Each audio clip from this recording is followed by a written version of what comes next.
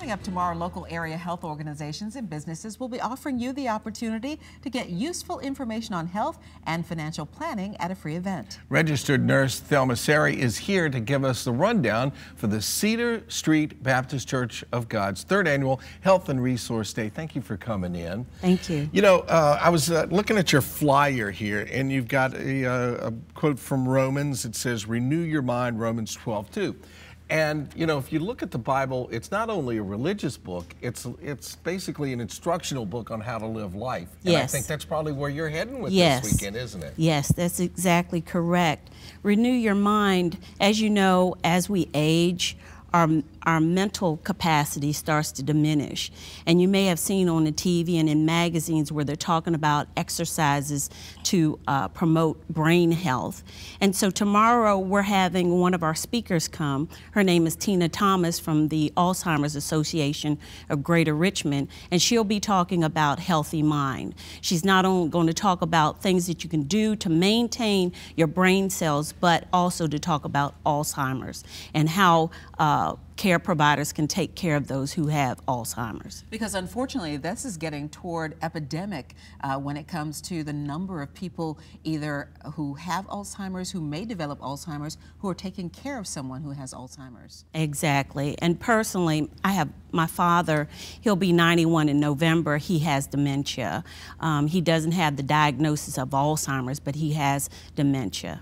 And we all know, and we've all seen in families or friends, somebody who's taking care of the caretaker.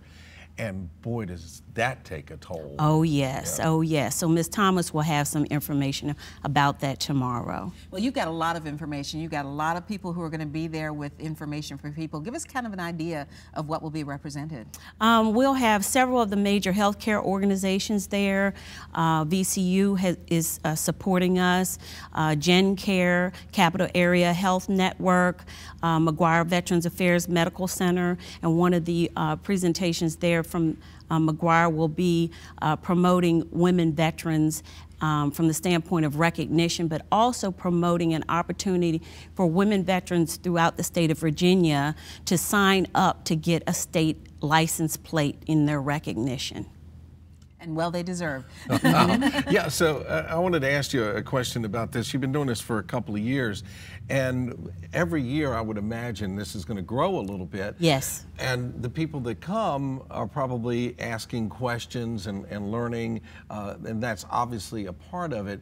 When you plan this, do you learn something yourself every year? Oh, most definitely. Even as a healthcare professional, you know, we're adult learners, and it's always an opportunity to learn. We have so many vendors that are coming. We started out, I believe, with 25 the first year that we had it. It was an idea conceived by myself and my co-chair, Sheradine Hayden, who is an LPN who retired from working in the city of Richmond. But also, as we've grown, we have 46 vendors coming this year. So the word is getting out. We want to thank you for the opportunity to have us on your program. You're very welcome. And I understand the National Black Nurses Association stepped in to help you do this year. Yes, because we actually do this off of a shoestring budget. We actually use the money that we raise within our health ministry at Cedar Street. And we just want to serve the community, not only our congregation, but reach out to the community and let them know about all of the things that they may need to be aware of as it relates to health, disease prevention, and health promotion, but also to give them information about financial planning. We have various organizations coming out in that regard.